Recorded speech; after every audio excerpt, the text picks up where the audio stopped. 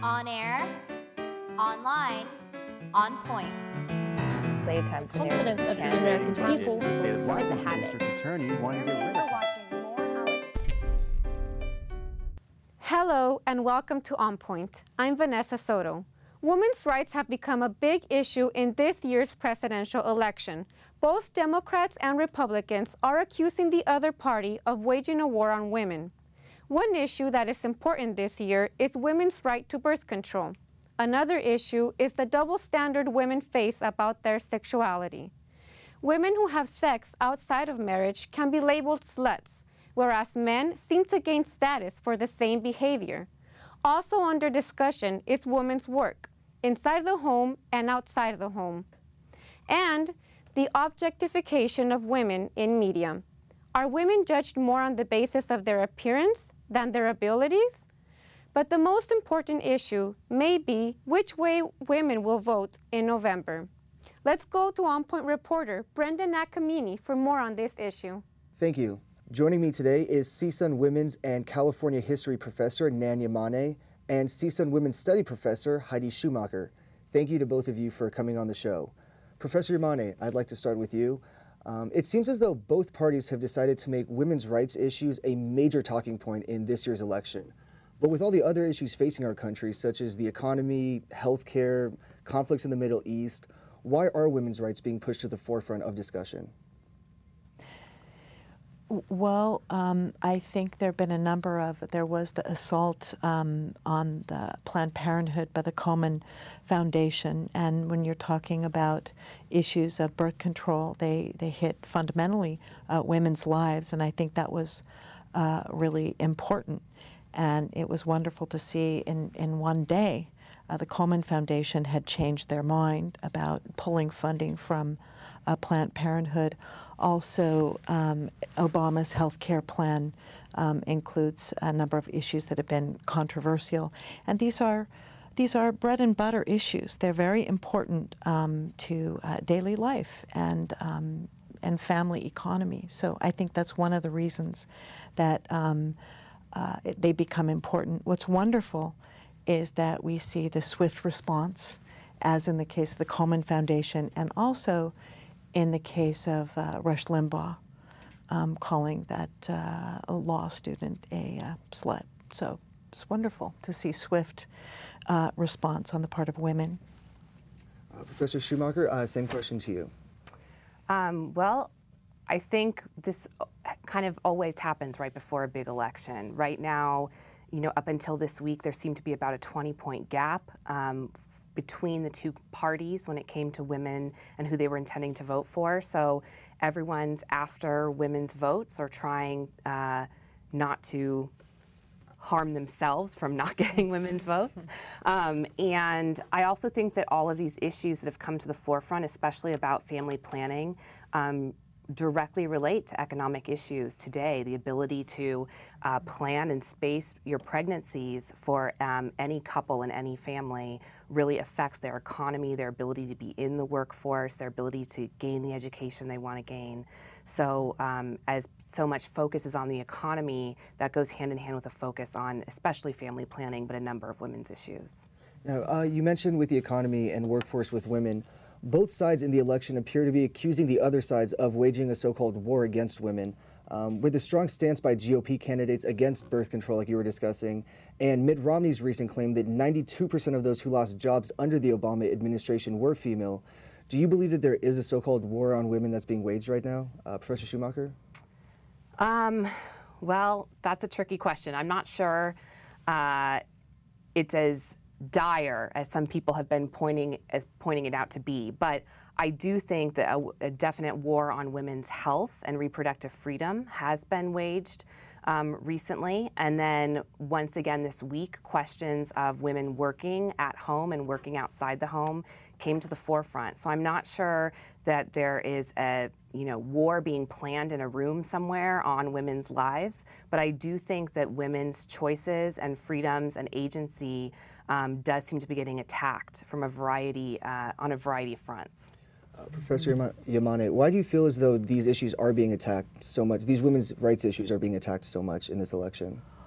Well, I was thinking of the long term. I mean, I think we've seen an assault on women's issues from the end of the 1970s with the rise of the New Right. And so as you were saying, these assaults have been going on for some time. In fact, I think it's women's issues that help to really organize the New Right and bring together people in the political realm who had never worked together before.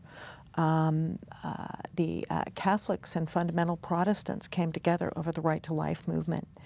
So I think that is where the real assault on women's choices began at the end of the 1970s as a reaction to the women's movement.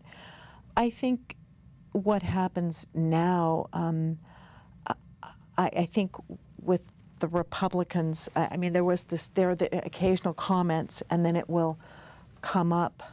I don't know that either party really puts a great deal of political capital in women's issues. I think they're just reacting to a story that came out, you know, in the fore. And then there was the comment about Mitt Romney's wife, right? But I don't know that either party is all that dedicated to it. I think it's just there have been a number of issues recently that have put them on notice about women's issues and the response. That's what I think is key here, is the response to them. Oh. You mentioned the comments about Mitt Romney's wife and being a stay-at-home mother and never having worked. Why do you feel there's been so much backlash against those comments that were made about her recently in the media? Well, I think the person who made those statements didn't, you know, she was really talking about class, I think a larger class issue.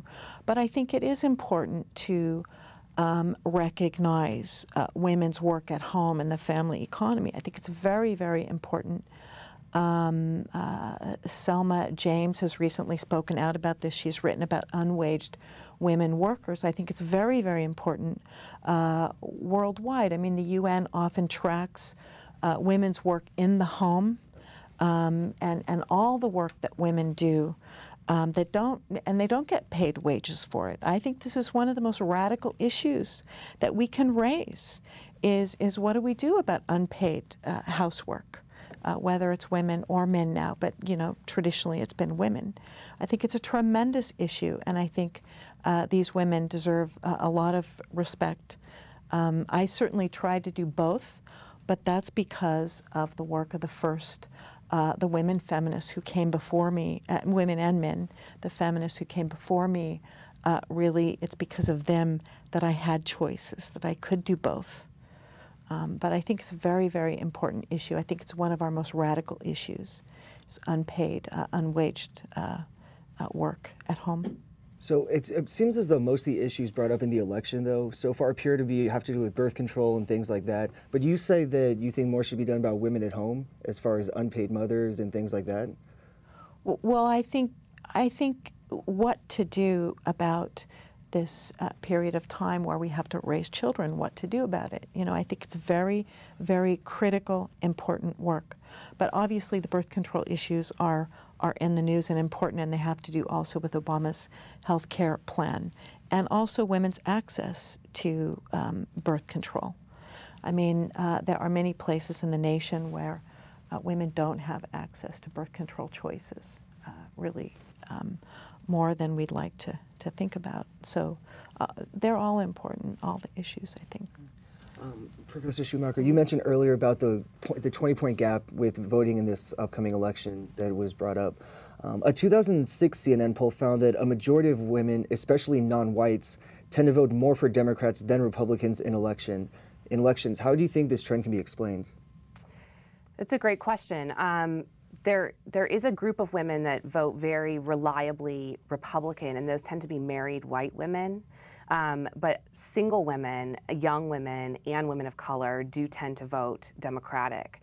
I think that is partly because reproductive health is an incredibly important issue to those groups of women, as it is to most women and men on the planet, and certainly in our own country. So that's one issue that seems to drive a wedge for a lot of people.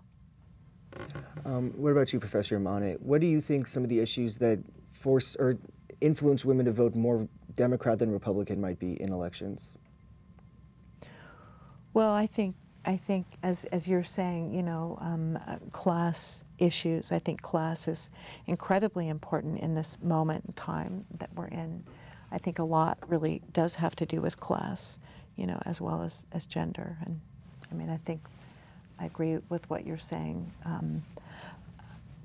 And I think in the last election, since more young people and more Democrats, I think the problem with the Democratic vote is always getting people out there to vote, right? Because there are many more. So.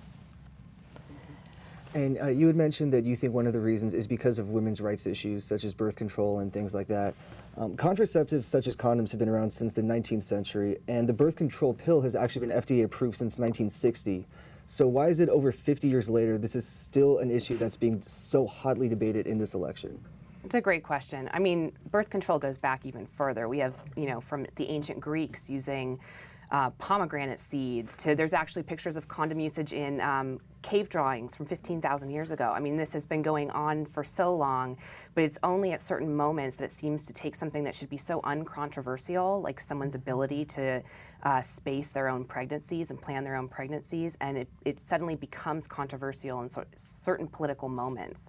And although the pill became FDA approved in 1960, it actually wasn't legal for use until Griswold versus Connecticut in 1965. It became legal for married women's use. So it hasn't just been a sort of nice trajectory of I guess, medical invention and finding the right things and then just making them accessible. There's always been a lot of fighting, a lot of court cases, a lot of political action, both for and against all kinds of contraception.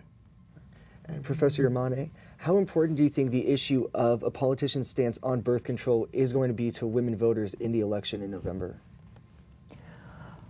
Well, I think it's one of many issues. As you started out talking about, there's the war, there's a lot of other issues, but certainly it's critical because it is a bread and butter issue. It affects women, and I think the Obama health care plan to include and cover birth control is very important, and it also cuts across class lines as well. But I think it's very important. This topic of birth control has actually led political commentator Rush Limbaugh to make insulting remarks about women's sexual activity. After a Georgetown law student, Sandra Fluke, gave a speech to Congress advocating insurance coverage for contraceptives, Limbaugh called her a slut and a prostitute on air, bringing to attention a double standard our society has for the promiscuity of men versus women. Let's hear what some CSUN students had to say about this double standard. If women sleeps around, they're not pretty much bad, and if guys sleep around, they're not pretty much good. Depend on how do you sleep around with people, I think. Like, if you have 1 week and sleep every week with another person, that would be different than, like, looking for a serious relationship, I think.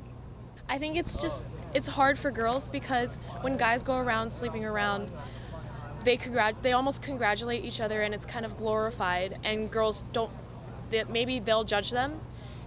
Or some girls might be attracted to that, I don't know. Whereas if a girl sleeps around with guys, they judge each other, and there's guys that's judging you. So it discourages girls from doing that, whereas guys, it's easier to do that. So I think it's sort of not fair. Honestly, I think, in my view, my personal opinion, it's okay for a woman to have sex before marriage. I think it'll actually help the relationship. She'll get to know herself better and know if she wants to accept her partner. It's very unfair. I feel like women, as soon as they have a couple of sexual partners, if they sleep around more than once, then they're looked at as whores or skanks or, you know, all the different inappropriate names. But as soon as a guy sleeps around, he gets high-fived, and they're like, go ahead, you getting them all, you know. It's like a point thing. How many phone numbers of girls can you sleep with? And it's a celebration. But with us, we don't want to talk to her because she's been around or she slept with more than one person or things like that. Professor Schumacher, let's start with you. What are your thoughts on the students' response, not just their response, but also that issue as a whole? Well, there's a great book on double standards, and the title of the book is He's a Stud, She's a Slut. And that's, I think, what these students are talking about, that it's okay for more promiscuous behavior on the part of men in our society and young men than it is for young women. And that that's certainly changing. Women's sexuality is more fluid than it was at one time, but that double standard is still very much in play. And I would just add really quickly about the Rush Limbaugh comment that his reference to her being a slut, it just shows how powerful the word slut is, because his reference to her being a slut wasn't even related to her own having sex. She was talking about the use of contraception at a hearing where she was talking about a friend who had polycystic ovarian syndrome, and her friend needing contraception in order to treat that condition. So because she was advocating for there being the availability of contraception, she was labeled a slut. It's not even that he called someone a slut who said, oh, I just had sex with 74 people. I mean, that wasn't the situation at all. And I was just going to say, I think also it shows how slow social change is. This is really very recent social change. Growing up in the 50s, the S word, I mean, it had a terrific power to it. I mean, and it has changed, but I think it changes very slowly. You mentioned in your comments something about how women's sexuality is becoming more and more fluid. Can you kind of elaborate on that a little bit and explain what you mean? Sure, absolutely. I think that for a very long time, women's sexuality seemed to be privileged when it was within a married, heterosexual, monogamous relationship. After a certain age, hopefully with kids in mind, there are just certain kinds of sexuality that were seen as acceptable and good and American. And being part of a nuclear family then really had to do with women's sexuality, being that kind of consuming unit.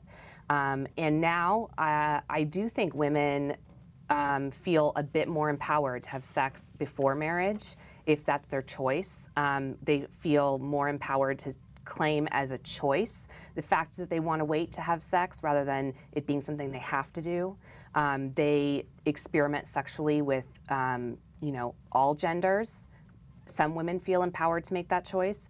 And so that kind of fluidity to sexuality and not there being one kind of good sex and then all these other kinds of bad sex is what I mean when I say fluidity. And Professor Yamane, can you kind of speak about how maybe the changing views of women in society may influence the perception of them and their sexual activity? You mean historically? Right, historically in the versus historical how they're perspective. viewed today. Well, I think, I think the change has been coming. It's been in process throughout the whole 20th century. Of course, in the 1950s, there was a resurgence of an older idea, but even in the 1950s, you had the, the study of women's sexuality, and you had different, so I think it's been changing throughout the 20th century, but it just, but it's slow. I mean, it's slow, I think, in terms of reaching people's lives. And I think it makes a terrific difference if you live in San Francisco or Los Angeles versus the interior and places, smaller communities. So we may feel like at CSUN, we may feel sort of empowered, and there's a lot of, you can belong to different communities, but I think still nationwide, there are a lot of communities where people are limited in their sexuality. What type of things do you think can be done, if anything, to change or get rid of this double standard that's in place on this issue? Education, talking about it, talking about sexuality, shows like this. I feel, I was so pleased that CSUN is doing a show on talking about gender issues. I feel we haven't been talking about them enough. And I'm just hoping, as I say, with the reaction to the Coleman Foundation wanting to pull money from Planned Parenthood, and also Rush Limbaugh's comment and the Obamacare issues, that I'm hoping that maybe there'll be a better discussion about women's issues, because I think we haven't had one. Professor Schumacher, do you think more should be done? Women should be doing more to try to change this double standard that's in place? Women and men, yeah, absolutely. I mean, women call each other sluts just as much as men call women sluts. So there's both women and men need to work to really respect people's choices when it comes to their sexuality, and not assume that it's a good, cool thing when a guy does it, and that it's bad and problematic when a woman does it. There's also the issue with women in society today, of women in the media. Just last week, hundreds of women responded to a call from the Daily Beast to describe moments in their lives where they felt judged for their appearance, or so-called Ashley Judd moments. Do you think women are judged too fairly by the media, and do you think men are judged just as harshly? Professor Schumacher? I'm sorry, so the question is, do I think women and men are judged too harshly by the media? Specifically women, but do you think it applies to men as well? Absolutely, yes. I do think that they're judged too harshly, and also that it applies to men as well. The incidence of body dissatisfaction and of eating disorders in men is on the rise.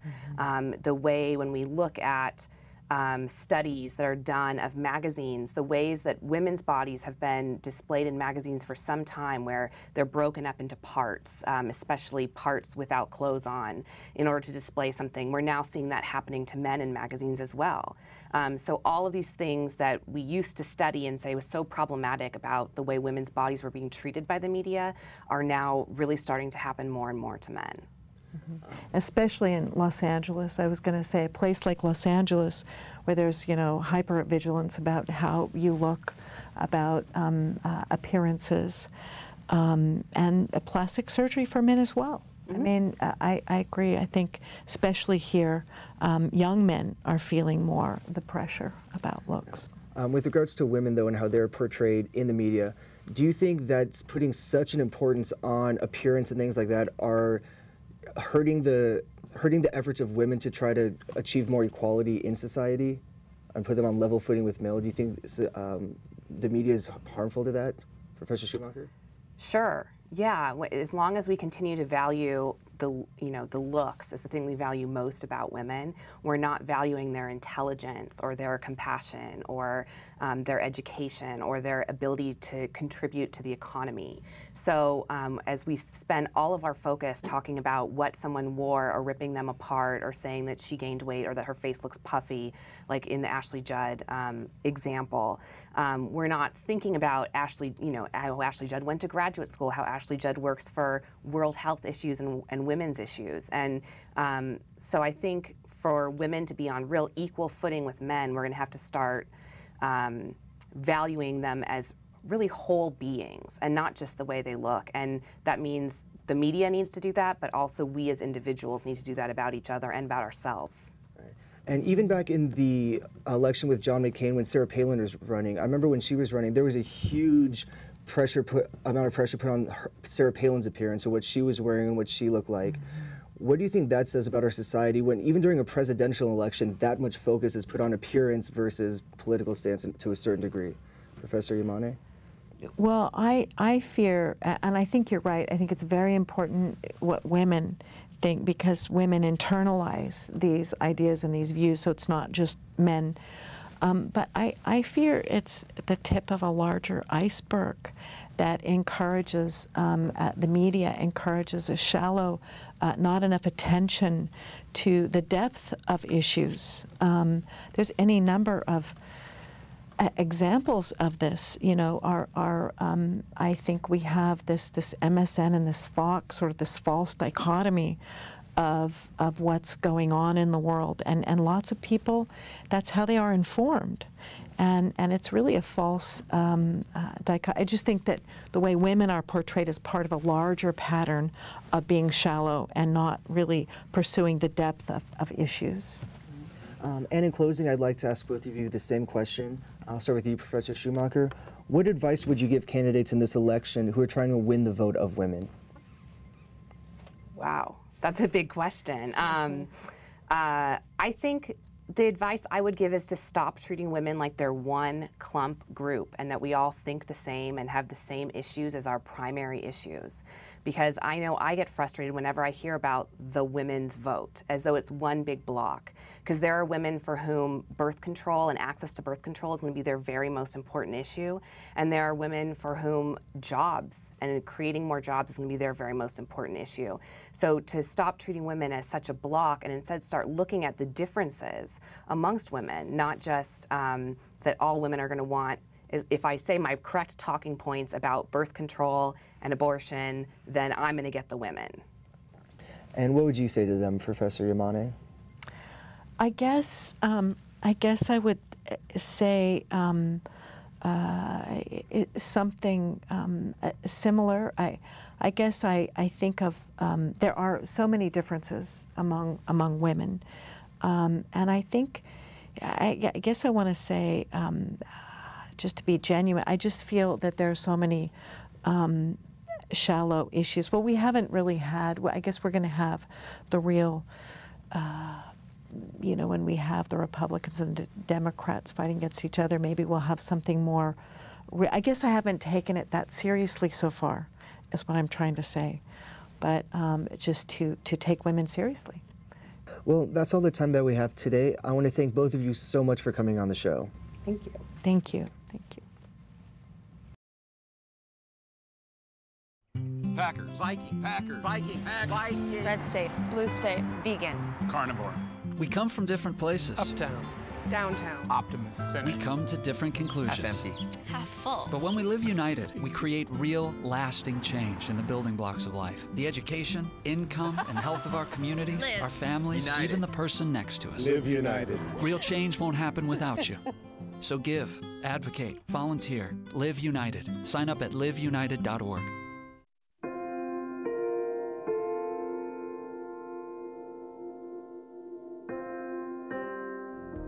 I really didn't want to tell anybody, and I didn't. Hiding sadness makes you more and more sad. If you're strong enough to just open your mouth, that's all it takes. The healing is in me and can also be extended to others. Giving voice to what you're feeling is part of the healing.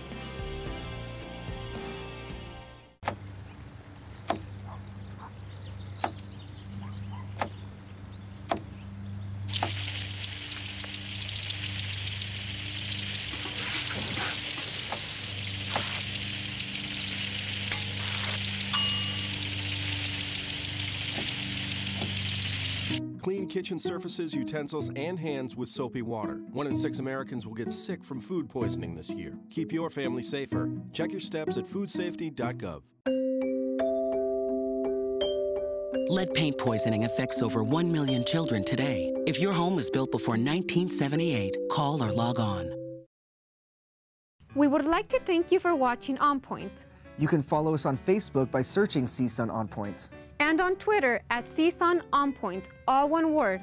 This show appears on our website at CSUNTVnews.com. And we air on Los Angeles' own Channel 36 Sundays at 4 o'clock. Tune in next week when we will discuss the study abroad programs, their safety, politics, and their academic value. Thank you for watching On Point. I'm Vanessa Soto. And I'm Brenden Nakamine. Have a great day. Slave times confidence of the American people. Why the district attorney wanted to get rid of